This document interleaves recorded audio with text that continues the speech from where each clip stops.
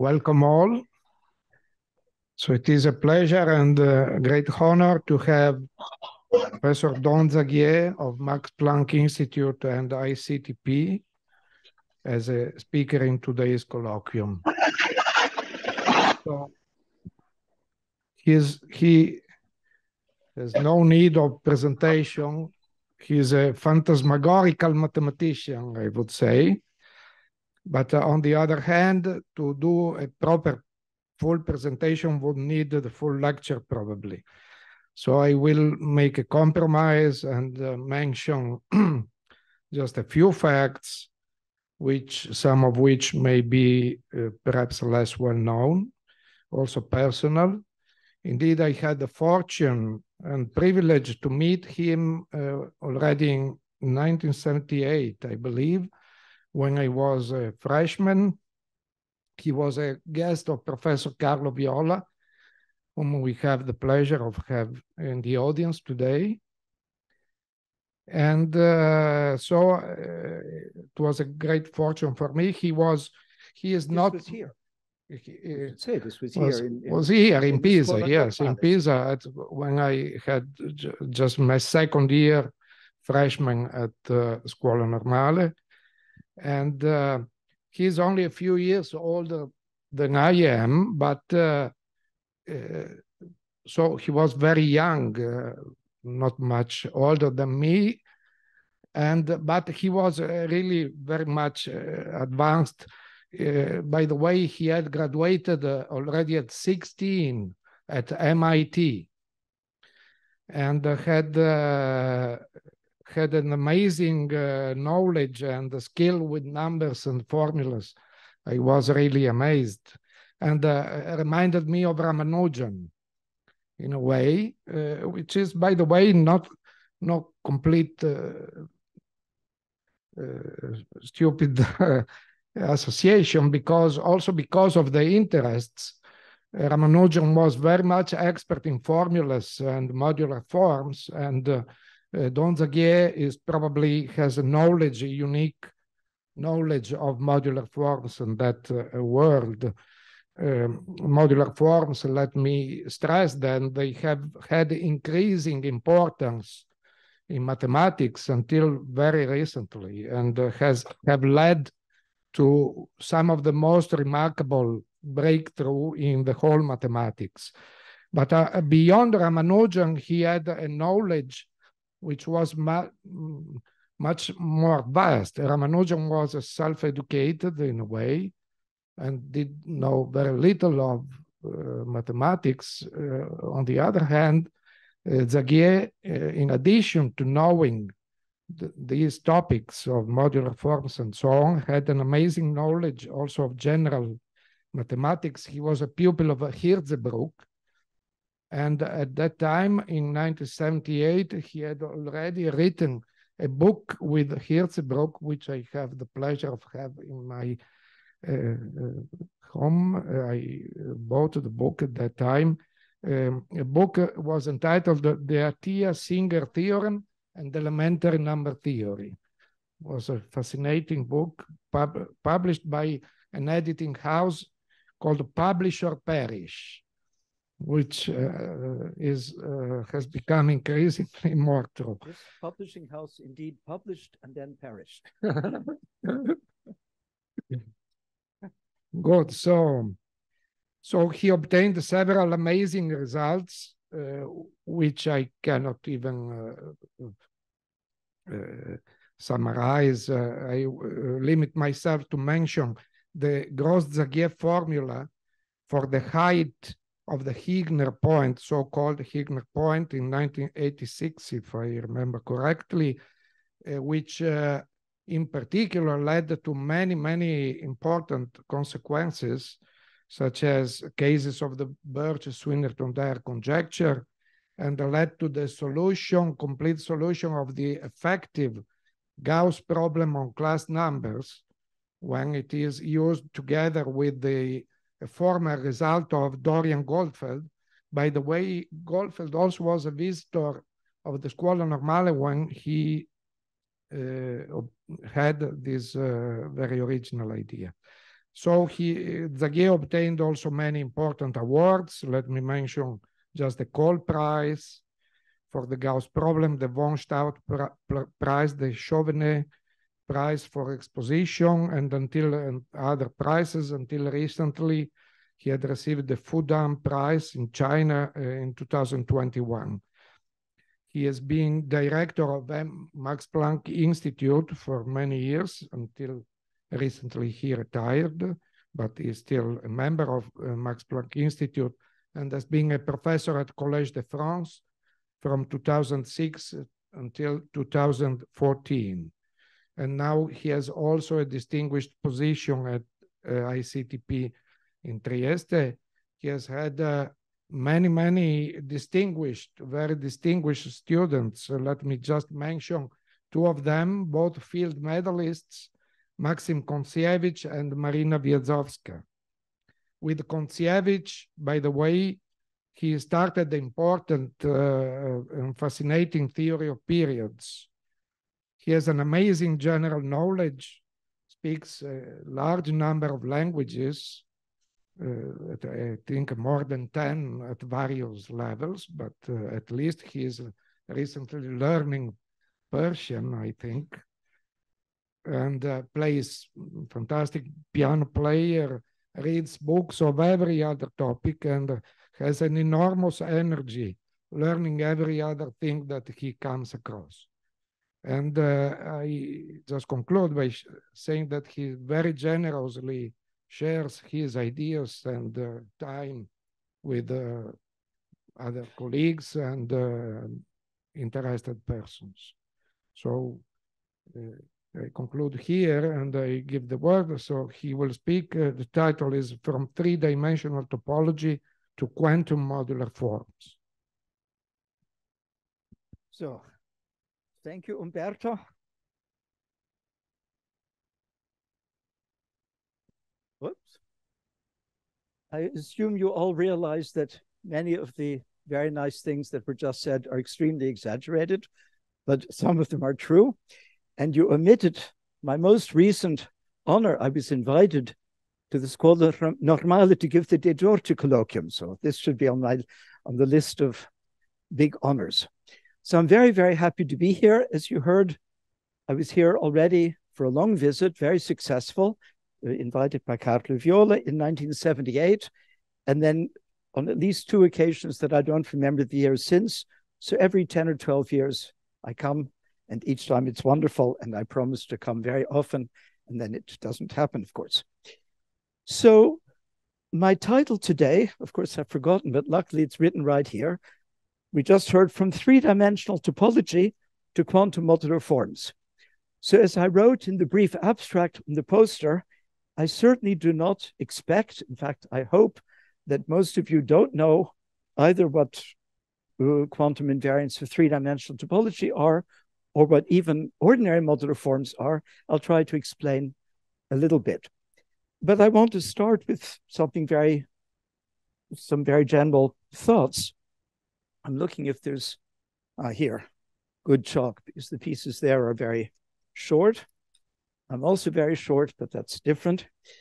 So I wrote in the abstract that there are many interactions between topology and number theory, or also reactions, or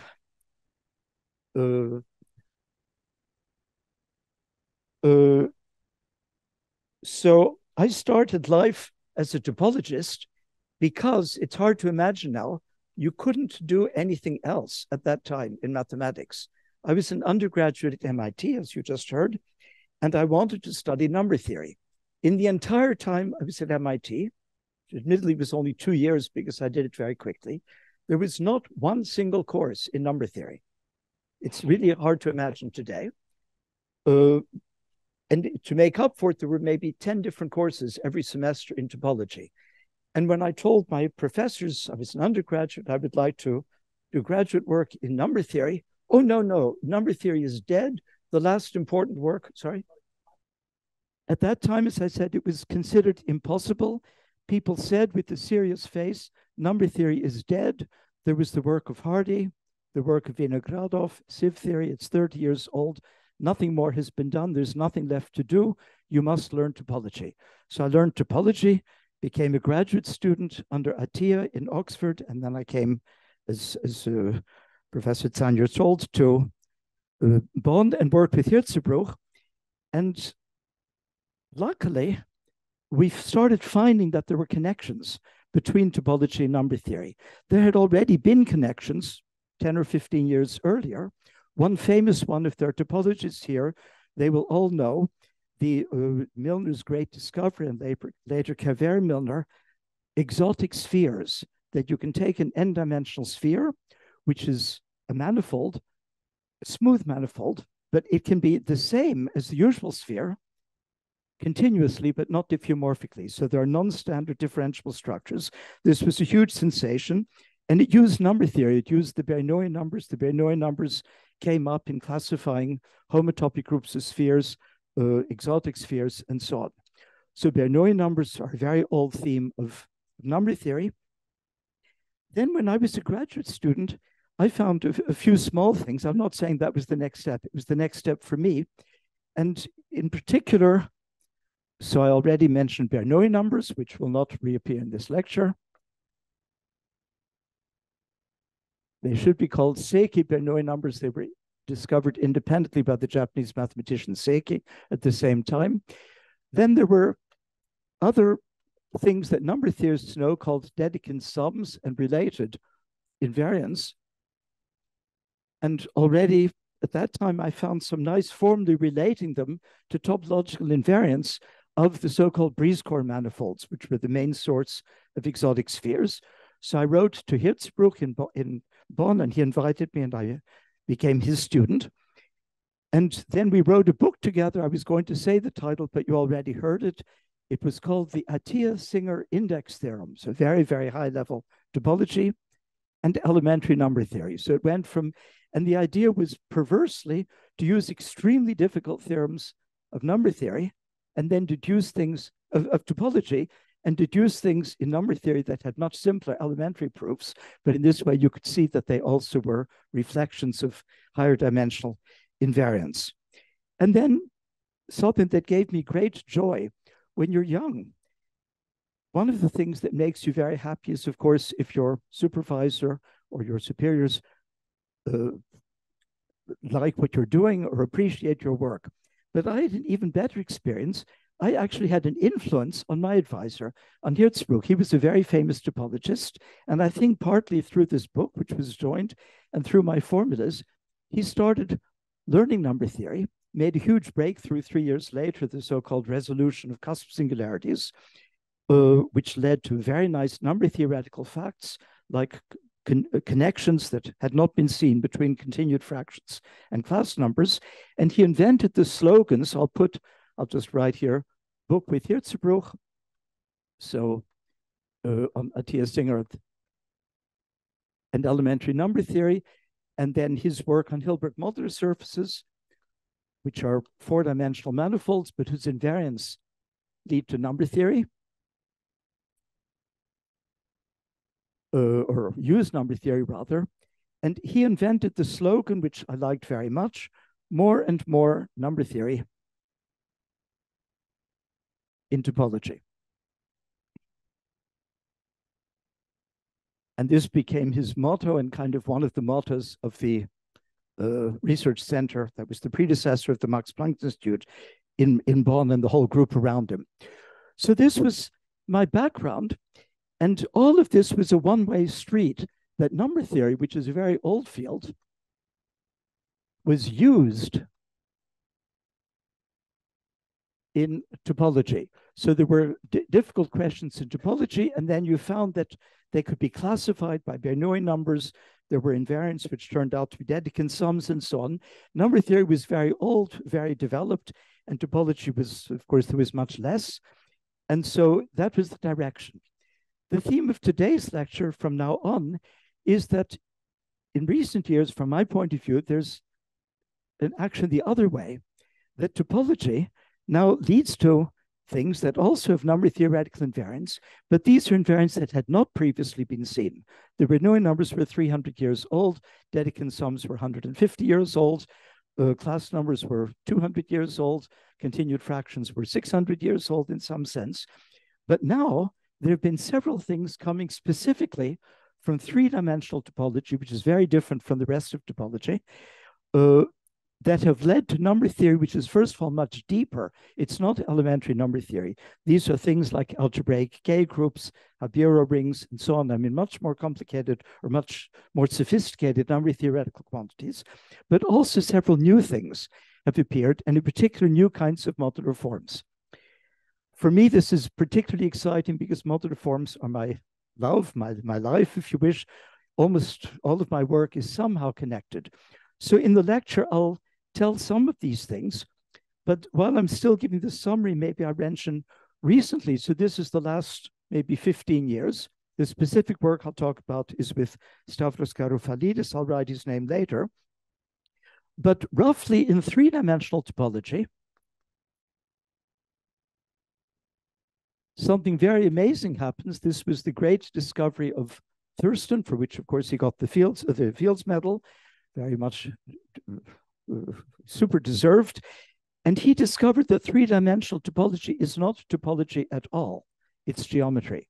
So he discovered something. It wasn't completely proved. Part of it was conjectural and was finally proved by Perelman. But basically, he said that all three-dimensional manifolds can be built up of pieces which have a canonical geometric structure. So they have a geometric thing. A Riemannian manifold has a length between any 2 points. You have a curve and it has a length. In topology, you can move things around. There are no angles, no lengths. But he showed that these structures were completely unique. Not just that there could be a metric structure, but exactly one and only one. And so everything became rigid. And as soon as things become rigid, first of all, it means they're only countably many. You can't deform. And secondly, it means you're doing number theory automatically because it's rigid. Then there's some group, maybe some Galois group, which leaves something invariant. So in a sense, Thurston's work in the 70s already showed that the story had to be full of number theory, and some of it appeared then, but some only much later. So Thurston's big discovery was that this leads to, or actually is, the same as three-dimensional geometry.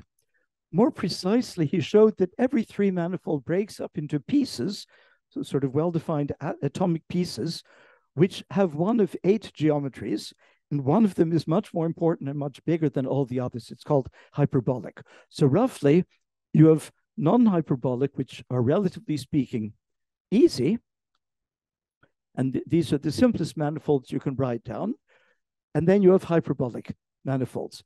It doesn't really matter what it is. I can tell you in one word. You take hyperbolic 3 space, which is the space discovered by Lobachevsky and Bolyai and also Gauss in the 19th century, the non-Euclidean space, and you divide by some group which acts discretely, and then you get something that is three-dimensional, but it has a metric, because this thing has a metric. It's a well-defined space. It has a curvature. The curvature is constant. It's -1. And so the hyperbolic manifolds have a very, very rigid structure, and there are only countably many of them. So these, in a sense, are the easy ones. And here there are various ones. I'll just say them without writing. Quotients of the sphere, so things like lens spaces, the Poincare sphere, torus knots, Seifert manifolds. You don't have to know what any of these words mean. But these are manifolds you can write down much more easily. Sorry, is there a problem? So, okay, so just to finish this summary where we're going, as I said, topology now, or three-dimensional topology, is going to lead to new kinds of modular forms. So I'll, of course, in a minute explain what the old kinds of modular forms are, what modular forms are, but I'll just say what the new kinds are. Here, this was work I did with Ruth Lawrence in 1999, and alone 2 years later for specific manifolds. It leads to something which is already more sophisticated than ordinary modular forms. They are called modular forms. I'll explain briefly later what they are, but roughly modular forms start with people like Klein, Poincare. So this is maybe from 1880 to 1930 with Hecke that the main theory was developed. These things were invented actually in the doctoral thesis of one of my students, not a Fields medalist, Anders Zagier, in 2002. So this is much more recent. And this led this more difficult field. So this is the easier kind of manifold. And these will lead, this I'll speak briefly, as I said, to new modular forms, which are the quantum modular forms that I'll talk about, and a refinement that I call holomorphic quantum modular forms. So these were first written down actually by me in 2010 in a paper with no theorems, no definitions. It only describes this new concept and gives examples to say that it seems to be interesting, but it also gives applications to things in algebraic K-theory, construction of units in cyclotomic number fields or cyclotomic extensive number fields, and new elements of what's called the Habiro ring that I won't be able to speak about. This last part is joint work with Garoufalidis, whom I also mentioned, Peter Scholze, also a Fields medalist in Bonn, and Campbell Wheeler, who was our student. So this is now kind of ongoing work. So in the lecture, I want to first tell you what modular forms are, classical modular forms, then briefly what mock modular forms are there. I won't give the examples specifically coming from topology, but and then the interesting part, the most interesting part is the quantum modular form, I mean the least familiar. So let me start with ordinary modular forms. I'll always write MF for modular forms because it's too much work to write.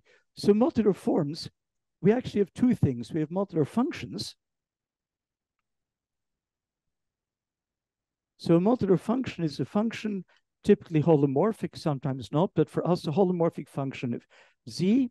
Z is a complex number, but with imaginary part bigger than 0. So it lives in the upper half plane.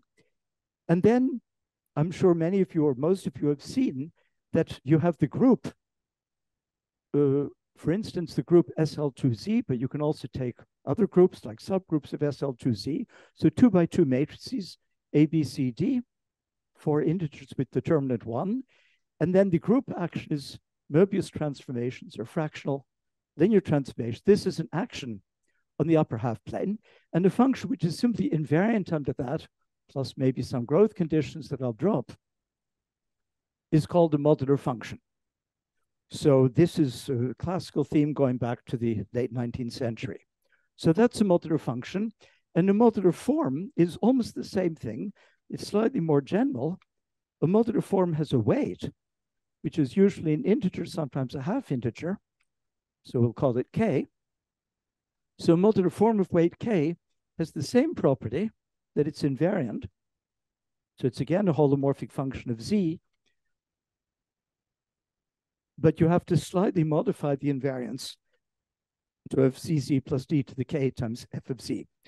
So this isn't very enlightening when you see it, but the only important thing you have to know about modular forms is that there are many, and that we in some sense know them all. If you can show that something is a modular form, you know everything about it and have wonderful consequences.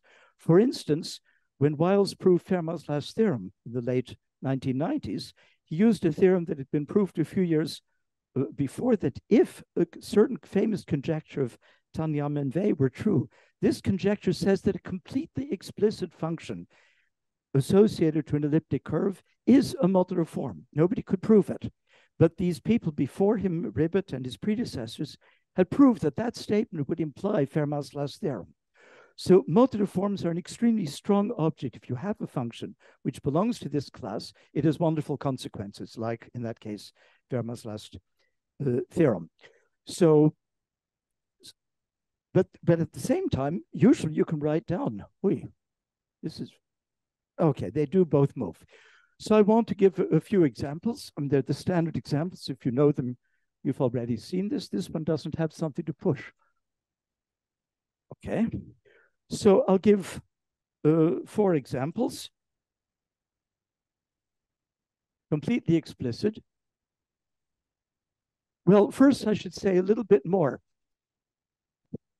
This group SL2Z is generated by 2 matrices, which are this one and this one. So 1, 1, 0, 1 and 0, -1, 1, 0. So this one simply sends z to z plus 1, and this factor is simply 1. So our function is automatically periodic of period 1. And the other function is sends z to minus 1 over z. So this alone is very easy. You can write down any expansion with any coefficients e to the 2 pi I n z. And since e to the 2 pi I is 1 by Euler, this function is automatically periodic. And we always abbreviate in this field e to the 2 pi I z is called q. So this is written a n q to the n, just to save shock. So in this case, the transformation, so this is easy to do. You could take arbitrary coefficients and you have nothing. But now you add a second transformation law, which is that f is invariant under z goes to minus 1 over c up to this factor, a power of z. And then suddenly it becomes very rigid and they're only a small number and you can write them down and they're very beautiful. So that's roughly how it works. So let me give you the examples. So the first one is called E4. 4 means the weight will be 4. And this is E is for Eisenstein. And it's a somewhat unlikely looking expression if you've never seen it, but it's completely elementary. It's a power series in Q. As I said, it always should be 1 plus 240 times the sum n cubed times q to the n over 1 minus q to the n.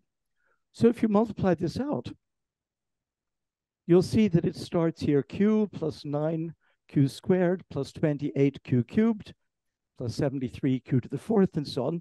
And this number, for instance, is 1 plus 3 cubed. It's the sum of the cubes of the divisor. So it's already an interesting number theoretical function, not a very deep one. So this is an example, but this is a modular form of weight 4. So first of all, trivially, it's translation invariant. It's invariant because it's a function of q, which remember is e to the 2 pi z. But what's not obvious, it's not very difficult, but it's not certainly not obvious, is that it also satisfies this. And therefore, it also satisfies the more general equation, E4 of AZ plus B, etc., is equal to CZ plus D to the 4th, E4 of Z for any 2 by 2 matrix. Another famous one, I'm just listing some of the most famous, hoping that many of you will have seen one or all of them, and therefore these will be familiar friends. So there's the Ramanujan function.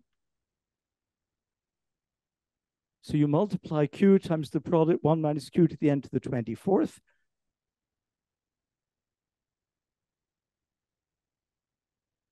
So this is an expansion. And this has weight 12. So it satisfies, again, it's trivially translation invariant, but delta of minus 1 over z is e to the 12th delta of z. There are several proofs, but none of them is really easy. One has to do some work. And then the next example is the famous j function. I want to give at least one example of a modular function because later some of our things will be modular functions. So E4 of z had weight 4. When I cube it, it is weight 12. Delta of z also is weight 12. So the quotient is weight 0, which means it's simply invariant. So this is the famous j function, or modular function. And its expansion starts like this. So you see that always we get numbers. And that's basically why these numbers are important in number theory, these functions, because modular forms have expansions with typically very, very interesting number theoretical functions as their coefficients. In this case, it was noticed by McKay in 1978 that this number, if you subtract 1, 883, this was the dimension of the smallest non-trivial representation of the monster group, which is the most difficult, the hugest, the biggest of the sporadic simple groups. And this started a huge field of research, so-called first monstrous moonshine and many, many variants, vertex operator algebras, a lot of conformal field theory. So a revolution in mathematics was started simply by the fact that a man, Canadian mathematician, I knew well, John McKay, noticed that this number is one more than that number. This number is very important in group theory. This number comes in modular forms. He said it can't be a coincidence, and it wasn't a coincidence. So again, one can be led by the number theory or the arithmetic of modular forms to startling discoveries. I'll give one example, one more, which is not interesting. These are some basic ones, but simply I'll use it in a few minutes. So here I said that this is true for all ABCD in SL2Z, which means 2 by 2 matrices with determinant 1, integer coefficients. But sometimes you have a form that only satisfied for a subgroup, and also sometimes K is weight a half. So I'll give one last example, which I'll use in a few minutes. G of Z is equal to the sum n greater than or equal to 0. No, sorry, n is not greater than or equal to 0. N is congruent to 1 mod 6, so positive or negative. And then there's a sign, minus 1 to the n minus 1 over 6 times n times q to the n squared over 24. This, by the way, also has a product expansion like this. I won't write it down. And then this function, of course, again satisfies g of z plus 1 is g of z, because it's a function. Remember, q is always e to the 2 pi I z. So any function which is a function just of q, like this, is automatically a function. Actually, it's not true, because this n squared over 24 is not an integer. So actually, here I'm on a subgroup, it's actually a 24th root of unity. I'll use the notation systematically. Zeta n is the standard nth root of unity. So on the unit circle, you take an angle 2 pi over n, and this is zeta n. So this function is not quite invariant because of the 24 in the exponent, but except for that, it's essentially invariant. Its 24th power would be invariant. And you can't use minus 1 over z because this group is index 3. The smallest non-trivial element, it is z over 2z plus 1. And then it's some constant that I won't write down, times g of z times 2z plus 1 to the 3 halves. So this is again a modular form, but it's not quite on SL2Z, and it's not integral weight. It does weight 3 halves. But just to say that there's some variety, and as I say, this one we'll see in a moment. So that's what classical modular forms are. And I emphasize, and I want to emphasize again, the definition looks quite artificial if you just see it. I mean, it took 50 years for this definition to emerge as such an important thing. But these things are incredibly rich. Here I could give one very small example. If you continue, this was noticed by Ramanujan in, I hope it's correct, my memory, in 1916, and proved by Mordell the year later, and gave rise first to Hecke theory and later to Zagier-Langlands theory. He noticed, he just computed, Ramanujan, who was mentioned, the first 30 coefficients, of course, by hand. And he noticed that the coefficient, if I didn't make a mistake in my memory, of q to the 6th is the product. Minus 24 times 252 is minus 6,048. There's this amazing multiplicativity, and it's true for all other numbers. If you take 2 and 5 and 10, you get the same. And so he conjectured that. It was proved soon after. And as I said, this led to the whole modern theory of automorphic forms, adelic representations, Zagier-Langlands theory, and so on. So modular forms have this very, very wonderful property that on the one hand, they have an elementary description as just a power series with integer coefficients. You get a sequence of numbers, sometimes easy to describe, sometimes very difficult to describe. But because of the rigidity of the theorem, you can prove very, very strong things once you have modular forms, like the monstrous moonshine or Fermat's last theorem. So I gave two kind of major examples. So now I wanted to talk about the next kind, which, so now they're called mock modular forms. Actually, I invented that word in a Bourbaki talk on Svegler's work, but the word mock, which means fake, was already used in the famous letter that Ramanujan wrote to Hardy, his mentor, in January 1920. He died in April 1920, so it was his famous last letter. And he wrote very happy. He was actually very unhappy. He was, in fact, suicidal, and he was sick, and he was, in fact, dying. But at that time, he was very happy. He wrote, "I've discovered a wonderful new class of functions. And they're a little like the classical theta functions, which are what he called modular forms. And so I called them mock theta functions." And then he gave 17 examples, but no definition. There was no explanation what these 17 functions were. There were just 17 definitions. And nobody had any idea what they were, but he claimed various things. Some of those claims people could check, but they didn't really know what the class was of which he was giving examples. And I think he also didn't know. specifically. I'm sure he didn't have the formal definition that later Zwegers found. But I'll give the example. The first example of his 17 is the following function. Well, if I'm very correct, the modular form should be a function of z. And so, but I'll write it as a power series in Q. And actually, once again, there's a power, a fractional power, which is again 1/24, this time to the minus. So I'll call that capital F. But f of Q, the actual thing in Ramanujan's letter to Hardy, was the sum n from 0 to infinity, q to the n squared divided by 1 minus q times 1 minus q squared up to 1 minus q to the n. So this is a special function of a sort called hypergeometric functions. And what we now know, and he showed that it had wonderful properties, well, not wonderful, but surprising properties. One of them he wrote very explicitly, if I take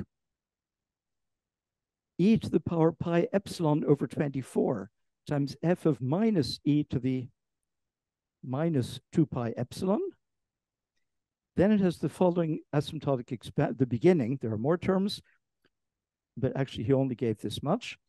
This function, when epsilon goes to 0, blows up exponentially like e to the pi over 24 epsilon. That, if I stopped here, would be exactly a classical modular form, because that's this f of minus 1 over z is equal to f of z, here with the power, which would be a half. But it doesn't stop here. The part that makes it non-modular, there are further terms in epsilon. I'll just put a little over epsilon. And Ramanujan gave there's an extra 4 that completely destroys modularity. And so this much he gave, but nobody knew what kind of function would do this until, as I say, Sander Zwegers worked it out. And it turns out that what actually happens, in this case, I can write it down on the same board. Maybe I'll remove these functions that I don't need anymore.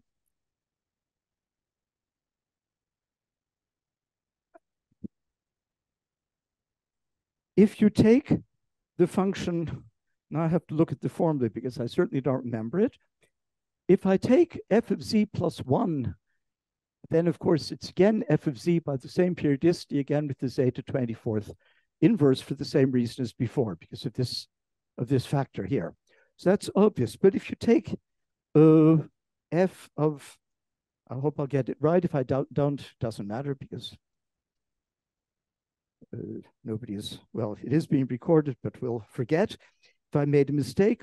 So what happens here, now I can't read my handwriting. What you get is essentially, it should be 2z plus 1 to the 1/2 f of z. So that would be a modular form. And then there's a correction term. And the correction term is roughly, there's a constant and maybe it's slightly off. The correction term is an integer. That he didn't know. This was found essentially by Zwegers. There's a correction term, so it's not modular, but the correction term is very simple. It's an integral from 0 to infinity of a function g, and it's exactly the function I wrote down here. So this is a function we do know. So somehow it's like it's a filtration. You have things that are ordinary modular forms, and then Mach is a bigger thing. And actually, they're second order Mach modular forms whose failure of modularity are first order, and so on.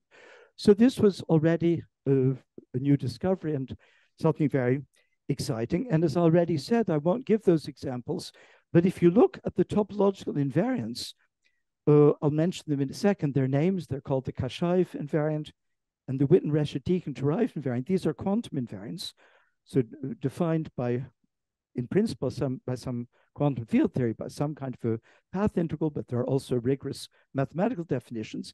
If you compute those invariants for specific 3 manifolds, where you can compute them, but these are not the difficult class. It's not the hyperbolic ones. It's the non-hyperbolic ones. Then typically you find Mach modular forms. So this is already beyond ordinary modular forms, but in the world of topology, of 3-dimensional topology, this comes from the quantum invariants of these sort of things. I wonder if one of the other erasers makes less of a mess. No, it's no better. There's no clean eraser by any chance? Apparently not. Okay. This I don't really need, so I'll remove it. So now I want to continue to the, no, that's the one I've been using, and it makes a mess. It's very dirty. It doesn't matter. Ah, those look safer. Yeah, okay, just leave them here. Oh, you see. Yeah, the German system, the board is very clean, but the lecture is very dirty. At the end, there's chalk and water all over the lecturer because you wipe with water and then it rains on you. Some people can do it well. Hitzler could give a lecture in a suit and was impeccable afterwards. When I do it, I'm covered with mud. So I'm actually quite happy you don't have the German system here, even though I don't want to say anything bad about Germany.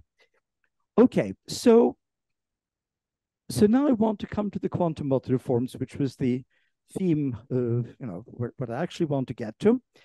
I'm keeping an eye on the time. I think I started around 10 past 4. So I've talked, I don't know, 35 minutes, something.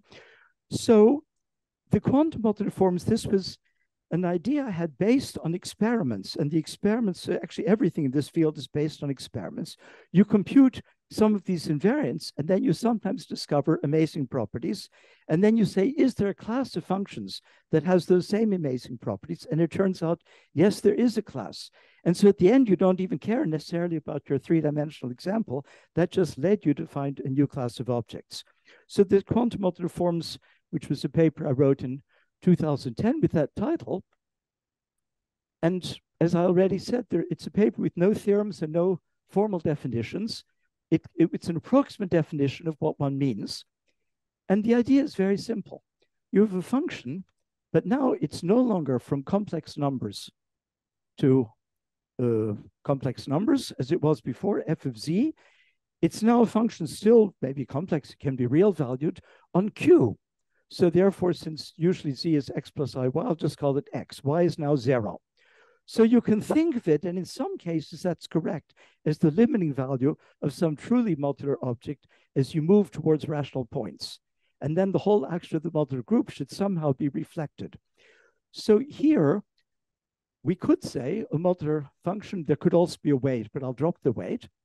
So I could require that this is equal to f of x for all a, b, c, d, let's call this thing gamma, so I don't have to keep writing it, in SL2Z. That would be a true modular function, but unfortunately, SL2Z acts transitively on rational numbers, so this function would essentially be a constant. I mean, it's completely uninteresting. So now we do something else. We say we have required that this is not equal. That's a little too weak, because just a function that doesn't satisfy anything, that's nothing. So let's say if f of x, if f of gamma, this is usually called gamma of x, the operation of this matrix on x, f of gamma of x is not equal to f of x, but there's, let's call it an error term or a discrepancy. So far I've said nothing, because I can just define r gamma of x as this. But now comes the exciting thing. F is just a function, well, it's complex, but I'll pretend it's real. So here's x, and here's f of x. I'll draw a graph, but x is not a real number, it's only a rational number.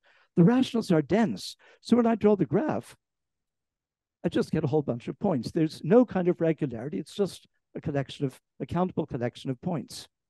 But when I draw the graph of r gamma, then something amazing happens. It suddenly becomes an actual function on the reals. So at this point, I would like to show, just to make it more lively, the first slide, or perhaps the first two slides, one after the other. This is for a very explicit example. I've written down the formula for this particular example, but the formula actually adds very little. So just believe me, there is a function, f of x, given by an explicit function of q. It's in the so-called Habiero ring, and you can compute it at every rational number. And when you do that, the graph, which we can now see, or maybe this takes a little while, HG, the second one. Yeah, so here, no, don't change it, please, until I ask you to.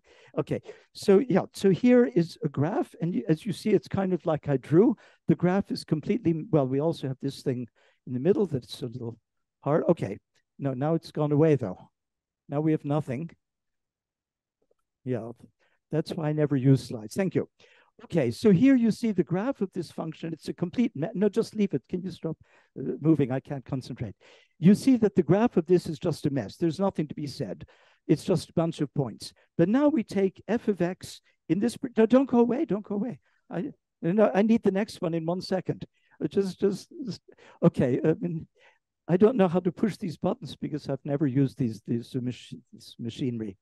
So now we look at the difference. It happens to be f of x minus f of x over 2x plus 1, like I just showed you. And now it's a complex function. So here I graphed the real and the imaginary part. For the other, I didn't give both because since it's a random set of points, there's no point seeing two random sets of points superimposed. It would just be denser.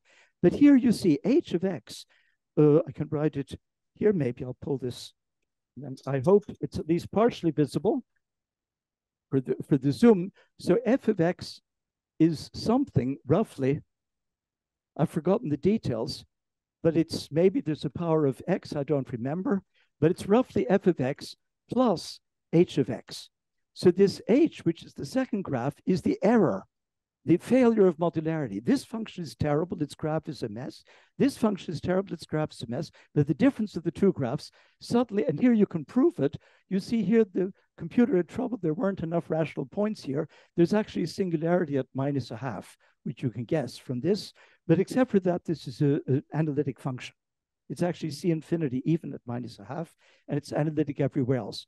So this is the quantum modularity phenomenon. So now but you can leave the computer because I'll write on this for 2 minutes until I get to the next slide. So this is the first example, and this was the notion of a quantum modular form, which meant the function is a function only defined on rational numbers. It's not a holomorphic function of complex numbers in the upper half plane. It's only on the reals. It's not even on the reals. It's only on the rationals. It is a completely random graph as a function. It doesn't interpolate to R. But when you take its failure of modularity for any element in the group, then it suddenly becomes a smooth function. So that was the first example. But the second one is much more interesting. Maybe I'll show the slide first, and then I'll give you the formula. So first, I'll just say a word. This example actually is related to a mock modular form. The next example will not be, it's this new kind, I mean, it's truly quantum modular form. It comes from the quantum invariant of a 3-manifold, which is actually the complement of a knot. So we just call it quantum invariance of knots. I'll draw the knot in a minute as soon as the screen goes away. So it's a very, very explicit function. No, I'll say when I want it off. It's a very explicit function, which I'll write down in a minute. And that function, again, the graph is a mess, but it's not like the one I showed you before. It's a bit different.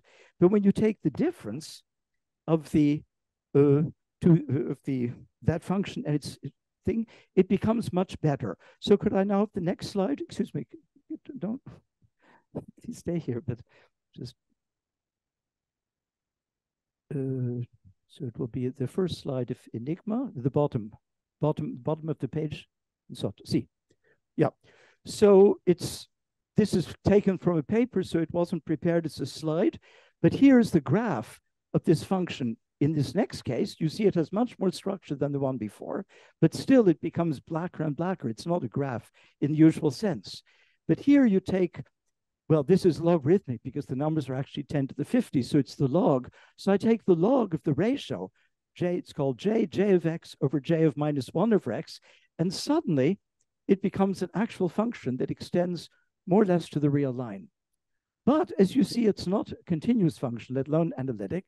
It has jumps, actually it has jumps at every rational point. So this was a big enigma.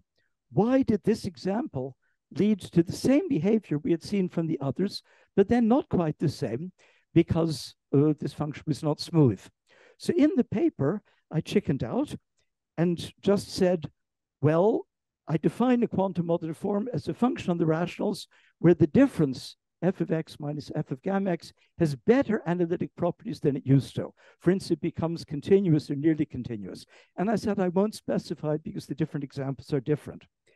But it turned out there's a beautiful answer. This was work in the last 4 or 5 years with Garoufalidis. I'll show you the next slide in a minute. No, not yet. Just a second. You can sit here. You're not in my way, but I have to still say something. So what turns out is this function, which I call j of x, it is a function, but actually it's only one entry of a 2x2 matrix. So it turns out there's another function and a third one and a fourth one. This function is called the Kashaev invariant. I'll give you the formula in this case in a minute. but it's an invariant that always exists. But we found in this work with Garoufalidis, I'll write his name on the big board, that actually there are 4 functions. They form a 2x2 matrix.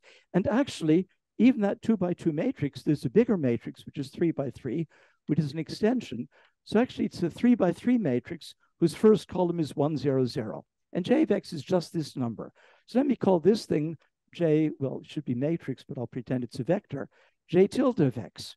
So this J of X is just one entry, let's say the upper left-hand entry of this 2x2 block. Now, as you know, even the most beginning undergraduate knows when you multiply 2 matrices, you don't just multiply the entries. So what I should be doing is, of course, to take J of minus 1 over X and divide it by J of X, but the whole matrix. When you divide one matrix by another, the upper left-hand thing is not just the ratio. So what I drew here is the ratio of the upper left-hand entries of 2 matrices. Of course, it's a bit random. But now, if we can see the next slide, once you know that you can do this, this matrix will again have first column 1, 0, 0. It will have 6 more functions, and there are pictures. Well, there are 12 because they're complex. They have real and imaginary parts. And here is the picture, and you see there are a bunch of pictures, but now all of the functions have become perfectly smooth. So this is what we now call a matrix-valued quantum holomorphic form, but in the very strict sense that the quotient is now suddenly an analytic function. So you jump from the world of completely random functions on the rational numbers to functions that are completely real analytic, except for a finite number. Here it's at 0 of jump points, 0 and infinity in this case. So then now I'm finished with the slides. Thank you very much. And I'm sorry to be such a nuisance. So this was, as I said, only a couple of years ago, but now I wanted to show you the formula first, but because of the screen, I had to wait slightly. So as soon as it comes back, I'll say what actually is happening. And also I can use these wonderful fresh erasers now.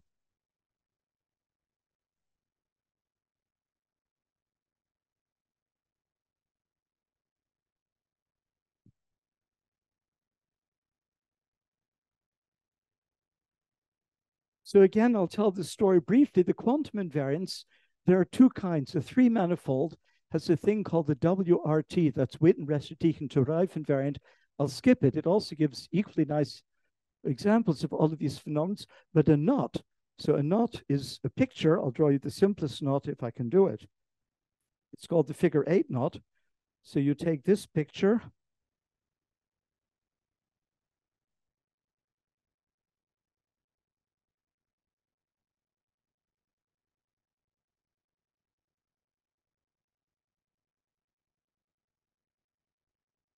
So with any luck, that's a knot. This is called the figure 8 knot. Actually, its formal name is 4-1. It means it's number 1 on the list of knots with 4 crossings. And so I'll give that example. So if you have such a knot, which is contained in S3, then you actually look at the complement of the knot. That's a 3-manifold, but not a closed one. And it has a different invariant called the Kashaev invariant. And I'll say very briefly how that goes, because many of you will have seen some of the ingredients. So certainly the topologists or people who had seen lectures on knots will have heard of the Jones polynomial. So Jones got the field medalist basically for discovering this thing. If you have the knot, it has an associated polynomial called the Jones polynomial, which is a polynomial with integer coefficients. Actually, it's not quite a polynomial. It's a Laurent polynomial, so a polynomial in Q and Q inverse is computable. And then there's also so this is called, sorry, it's not in this.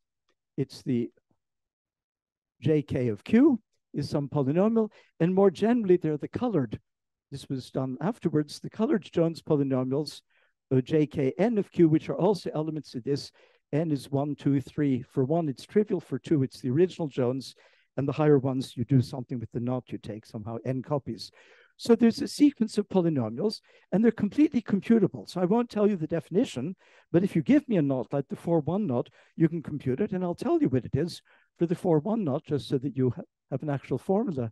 And if you like computers, you can even program it in 5 minutes and play with it. The nth polynomial is a finite sum because it's a polynomial. It's q to the power minus mn times the product I should remove this because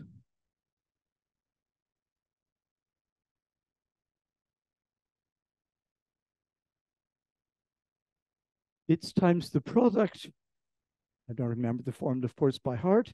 J from 1 to m of 1 minus q to the n minus j. I hope I'm getting it right. If I get it wrong, it doesn't matter. Then you just change it in your head to whatever is correct. So it's some formula like this, but it's a completely explicit formula. So you can compute it for n equals 1, 2, 3 up to infinity. And by the way, it's kind of nice. You can also make the sum go to infinity. Same thing. Because as soon as m is bigger than n, then one of the terms will be j equals n, and then this thing is 0. And so it's actually, although it's an infinite sum that actually terminates, which is why it's a polynomial. But now if you compute this thing, then you find that if you now take q to be zeta, which is an nth root of unity, either the one I had before, any nth root of unity, then you find from this formula very easily, it's true for any knot, so I won't write that, the value of this polynomial at zeta has period small capital N. It's periodic. So therefore, if you, okay, but now something very remarkable happens. If I do this for the 4-1 knot, and I take n to be 1, 2, 3, up to, let's say I take z to be zeta 300. So the standard 300th root of unity. Then if I take the first 299 values of this function, all of them are less than 25. So in this case, if zeta is zeta 300, then Jn of zeta, it's always positive from the formula, it's less than 25 for n from 1 to 299. But Jn of J300 is 5 times 10 to the 45. It's a completely different order of magnitude. It's exponentially big. And then since it's periodic, the next ones are again less than 25. So it's small, then there's a huge peak. And because of this periodicity, this big number, the only one we care about, Jn, is equal to J2n, but I can therefore interpolate backwards and just call it J0. And so we have a function, but now if you think of it, J0 of q is now actually the infinite sum, 1 minus q times 1 minus q squared up to 1 minus q to the n, absolute value squared. But this sum is always divergent. If q is less than 1 in absolute value, these terms converge to a non-zero constant, the infinite sum diverges. If it's bigger than 1, they also diverge. If it's equal to 1, they diverge. But if q is a root of unity, now it converges for a stupid reason. If q is the root of unity, say a 10th root of unity, then once n is bigger than 10, there's a factor 0, and so it stops. So it's a finite number, but it's intrinsically only defined at roots of unity. It simply doesn't make any sense.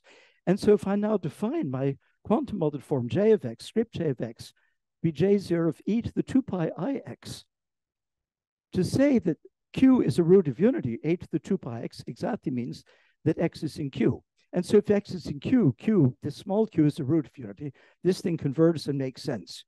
And that's the function that I showed you the graph before. It's this function, j of x, except that as I just told you, j of 1 over 300 is 10 to the 45, and they didn't give me the whole universe as my blackboard, and so I actually graphed the log because it would be too big to see. But the graph that you just saw is this function, and so this function is a quantum modular form, but it's a weak one in the sense that I showed you. The graph of j has all of that black thing. The ratio j of x over j of 1 over x is much better, but it still had those backs. But then, as I told you, j of x is actually just one component of a 3 by 3 matrix. And then if you take that matrix and divide, it's a completely holomorphic thing. And you get a nice smooth function, which are the 6 functions you saw. So now I come to the very last bit, and also the last bit of my time. It turns out, and this was a complete surprise, that there are also functions in the upper half plane that are related to this. So somehow this function, which was only at the rational numbers, lifts in some strange sense into the upper and lower complex half plane. As it's not quite the limiting value, but it is basically that. And so I'll just tell you the story very briefly because it's amusing. My colleague, whose name I've said several times I would write down, that we did all of this work, it's in the poster, but I haven't yet said it, Stavros Garoufalidis, who now works in China. at one point, we were coming back on the train from a conference in Switzerland to Germany, and he asked me about a completely different function that had nothing to do with anything, which was the function, I think I remember the formula. If I get it wrong, again, it's not very important. I think it's this, it might be plus n over 1 minus q times 1 minus q to the n, this time squared. And he asked if I could say anything about the asymptotics of this. But it turned out that if you, I actually meant to say, but didn't yet say, I already told you that this function, this j, at 1 over n, which remember was the value of the original j0 at e to the 2 pi I over n, I told you it's exponentially big. It looks roughly like e to the constant times n.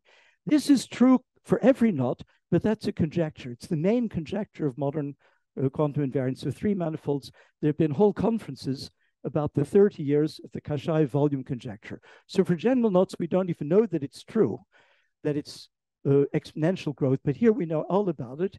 It's n to the 3 halves. The constant is essentially the volume of S3 minus k up to some normalizing constant. And then there's a function, which I can write down. The beginning, it starts, well, the constant term is 1 over the 4th root of 3. And then it continues 1 plus 11 times, I can put it like this, 11 over 36 squared of 3 times pi over n, plus 697 over 36 squared of 3 squared, so I think 7776, pi squared over n squared, and so on. There's an entire asymptotic expansion with extremely new, surprising rational numbers which appear, which are all therefore new, not invariants. And so this was a function we'd been studying that came up in this refinement of the, and this is only the case when q goes to 0. You have something similar when q goes to any root of unity, and you get the whole modular group acting. So this is part of the quantum modularity story, but you see appearing a power series. So my friend Garoufalidis had seen this function in a completely different context, nothing to do with topology, so-called quantum spin networks, and he asked me for the asymptotics, and we found on the computer it was very hard to do because they were oscillating. There were terms that oscillated, and so you had to look at the frequency. But when we finally sorted it all out, what we found, to our very great surprise, is that this thing was equal to the square root of epsilon. I may get some constants wrong. Phi hat of epsilon plus the square root of minus epsilon phi hat. So there were two exponential terms. And this phi hat was e to the I c over epsilon with the same c that we had before, that same volume, but now with an I, which is why it's oscillatory. You have a term e to the I over epsilon, e to the minus I, and then the same series. And I said there's an amusing story. The same thing, exactly the same series that we had before with epsilon instead of pi over n. So the amusing story is we found this numerically. We found the oscillations. We did an approximate Fourier expansion to find the frequency. And my friend recognized the frequency was 0.30236. And he said, that's the normalized volume of the 4-1 knot. It was the same C. We didn't know this was going to happen. And I recognized one number, and it was 697, which is the one I just wrote. But I couldn't remember. But I said, I saw 697 somewhere. So I went to my computer, and I typed in the correct directory, grep 697 star. And then there was one 697, and it was this coefficient, and then all the other coefficients matched. So this was a discovery made completely by accident using the computer, but later this is now proved. So the point is that this function, unlike the thing before, the previous function was also a function of q. The previous function was also a function of q, but remember it was given by a divergence series, still written down, the sum absolute value 1 minus q up to 1 minus q to the n squared. Sorry, can you, it's very distracting, sorry. The previous function was a function given by this form, but it only converges if q is a root of unity. Otherwise it's divergent, it makes no sense. But this function converges in the unit disk, q less than 1, which means imaginary part of z is bigger than 0 because q is always is e to the 2 pi I z. So suddenly we have a function in the upper half plane. And now this function turns out to be an example of what I said before. It's like a modular form, but it's now what we, so the final word, and then that's the last new concept, we now call them holomorphic. I'm going to change the word, it's a terrible name. Holomorphic quantum modular forms. And what it would mean, if it were true, is that G of -1 over Z, it's not invariant in the upper half plane. If it were invariant, it would be a modular function because it's translation invariant, but this is some function that extends, and this is the new point. So please. So here, Z is in the upper half plane. -1 over Z is also in the upper half plane. The difference, these are both holomorphic functions. So the difference is, of course, holomorphic, and I've said nothing. It's not like for Q. For Q, each function was a random function, and the difference became much smoother. Here, each function is already holomorphic. This difference is no better behaved analytically in the upper half plane than it was. But there is a way to be more analytic than analytic, more holomorphic than holomorphic. And that's to be holomorphic in a bigger disk or in a bigger domain. And so what happens is that G of Z is only defined in the upper half plane. But if you cut the plane, this is what's called C prime, if you cut the plane from 0, infinity, this function is of course defined in the upper half plane, but now extends holomorphically to the lower half plane and the right line. So it extends to a half plane. And that's what we now call quantum holomorphic modular forms. Again, it's not entirely true here. I simply lied because that's what we thought would happen. And what would have happened if the previous thing had been correct and that curve had been smooth, then this function, once you take the part on the real line, would be exactly the function that I graphed. But remember, that function was a function that looked like this. It had many little jumps. So it can't be a holomorphic function. And what actually is true is the same story I told you for the Kashaev invariance is true here. There's a 3x3 matrix with G of Z and then something else, 6 holomorphic functions. The first row is 1, 0, 0. The other 3 rows have 2 columns have 6 functions. G of Z is just one of them. And if I call this G tilde of Z, then G tilde of -1 over Z times G of Z, well, I have to invert one of them, is holomorphic. Of course, it's a holomorphic matrix valued function. So M2, I guess, M3 actually, of holomorphic functions in this cut plane. So all of the coefficients now extend holomorphically. And if you take the one in this position and take its values on the right line, which are now well defined, they agree with the other one. So we have 2 papers, each 100 pages, mostly conjecture, which produce new co-cycles.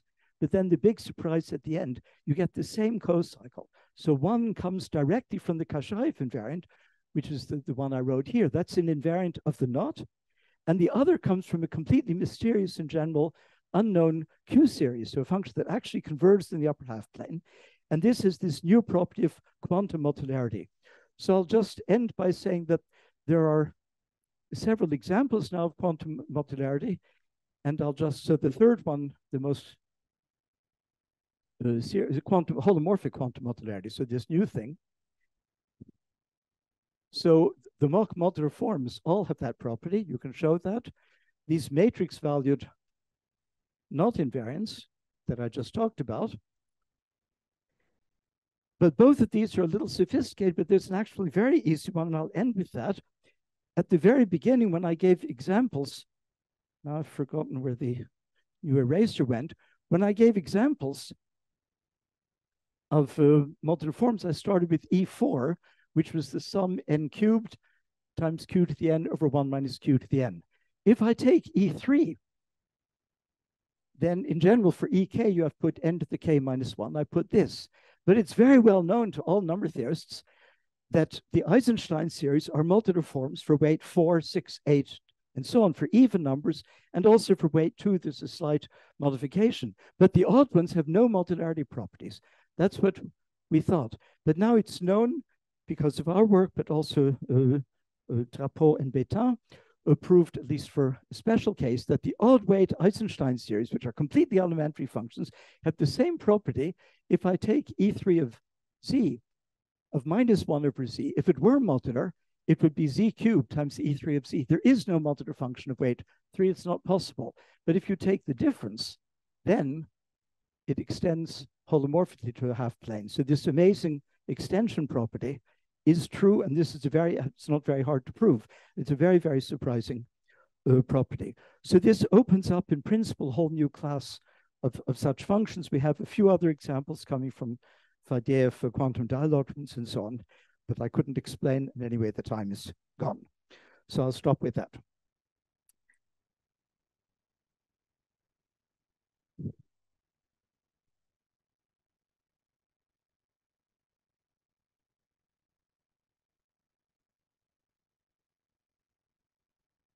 Thank you very much for the fascinating lecture. So, questions or comments? I hope there are questions. Obviously, you're extremely free to ask it at any level. So yes, there's a question in back. Yeah. Wait. I can see, no, it's actually quite yeah, multiple. Sorry. Do we know or conjecture a way to single out among all the quantum modular forms those which have the holomorphic property? Wait, it doesn't, the question actually doesn't make sense.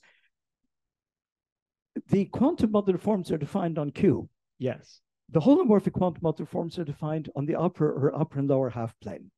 So if you have such a function, you can look at its asymptotics as you approach all rational points, but it might not have any asymptotics. So it might not give you a classical quantum modular form in the sense of a function on Q, although all the examples I know in fact do. And conversely, if you have something on Q, it doesn't have to come from anything, but they're very hard to construct, and all the examples I know do with that. So the answer is, in practice, all of the ones that we know are both. Whenever we have an example of one of these two classes, so if it's a function just defined on the rational numbers, but so f of x, where x is rational, but f of x minus f of gamma x extends to some nice function, that's what's called a cocycle, then there's actually also a function of the upper half plane, f of some other f tilde of tau, such that f tilde of gamma tau minus f tilde of tau, which is another cocycle, agrees with the first cocycle. So in practice, they always come together. I don't think, I wouldn't even want to make a conjecture that it always happens. That doesn't make sense. The concepts are only a year or two old. We have a tiny number of examples. There's no point conjecturing about all the examples that will be found in the future. But the examples I know always have both properties. And one could even include in the definition that you have both, that you have behavior at rational points and this holomorphic extension.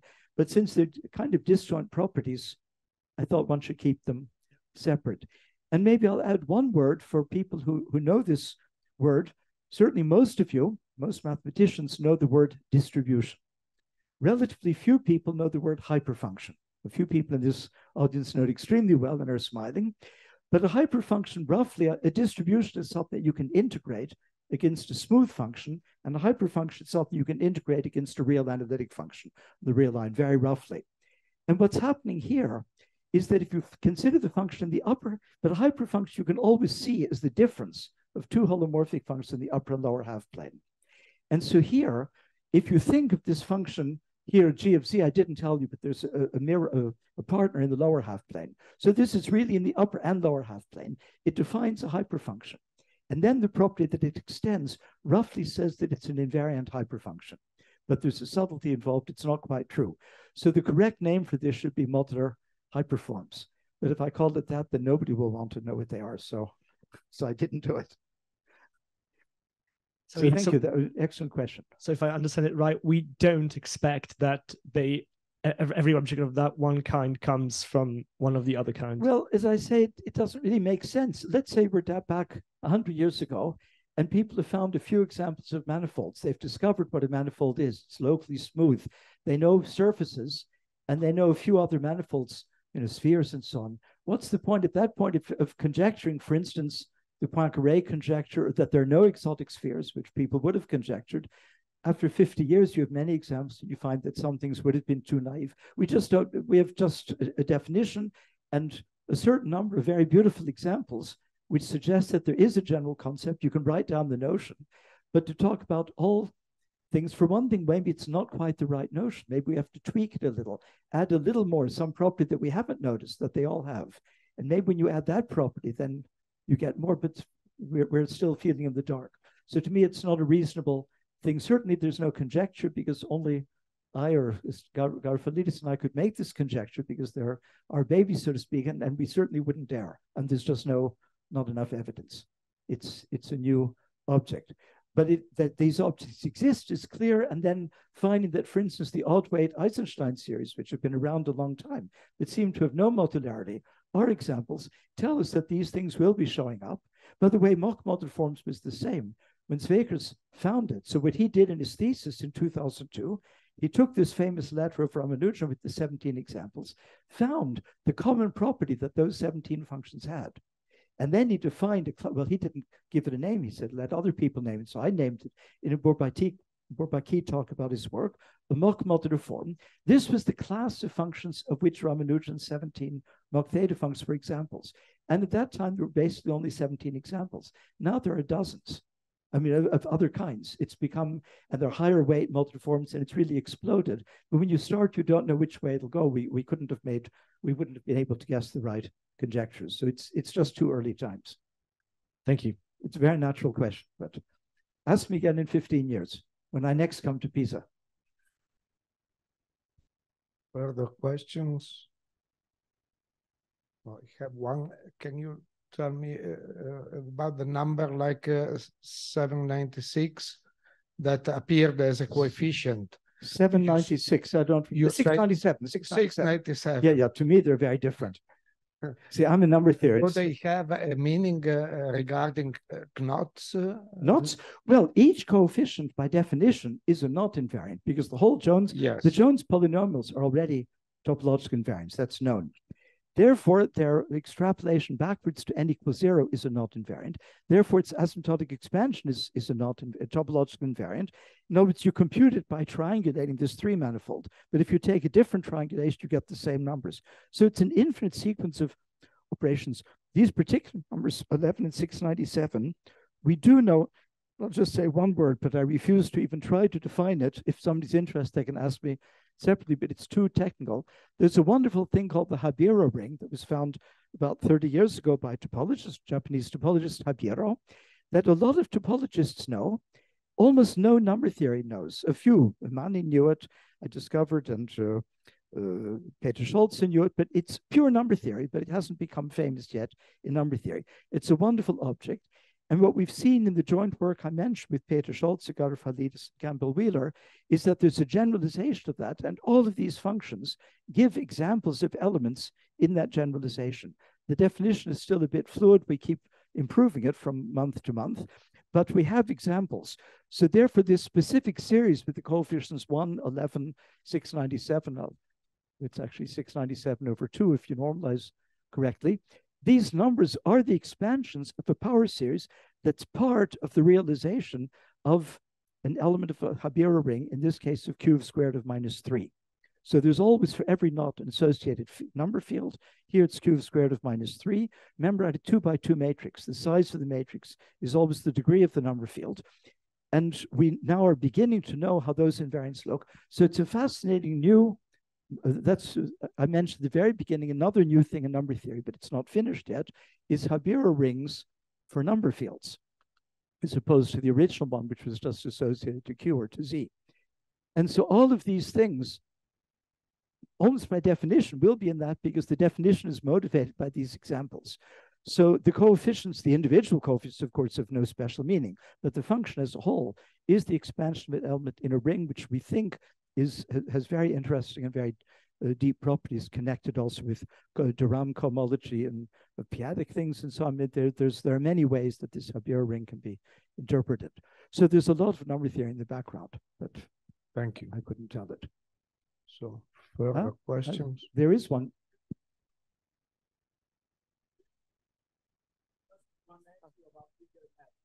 In the end, yeah. So the other entries are still obtained by. Yes, but as I said, the paper is 100 pages. The paper, we start with the Kashaev invariant, which is known.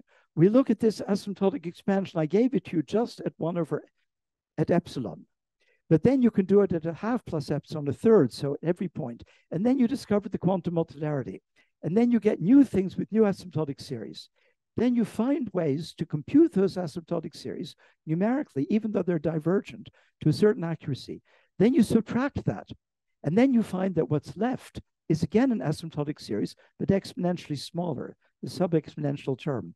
And so you get further series experimentally. And then when you keep doing this, it's a kind of resurgence. After a while, you don't get anything new. And those functions that we produce, but it's many, many pages of successive experiments and successively subtracting what we've already discovered from what we have, we keep getting new invariants. And at the end, there are only, in this case, 6 of them, and they form this 2x3 matrix plus the trivial column 1, 0, 0. So they are not invariants. We can define them by this procedure, but it's a conjectural definition. Numerically, this procedure gives a well-defined thing if it gives anything at all. But as I said, even the volume conjecture, which now it's been erased, but this function started e to the c times n, even that is a conjecture for most knots. It's only been proved for 20 knots. So the rest of the series, it's all guesswork, but on the computer, you get these numbers to very high precision. So you know they exist. You can't prove it. So there is a procedure that leads to further invariance, and we conjecture, of course, will work for every hyperbolic knot. We checked it for about 3 or 4 different ones, and each time it was a very long story. So it's more than conjectural. It's conjectures about objects whose definition is even conjectural, but you can check it numerically on the computer to very high precision. So yes, the whole matrix is a matrix of, so it also answers your question. It's not just one topological invariant, it's a whole matrix. And then this matrix actually has this quantum modularity property. So it's a subtle thing. By the way, both papers are on the archive. Actually, I think they're both to appear quite soon. So if anybody's interested, you can, if you look at Garoufalidis and me papers of the last 2 years, you'll find the two, and the whole story is told there, but it's a long story and the papers are unreadable. Thank you. Thank you very much. So if there are no further questions, let us thank again for this really marvelous lecture.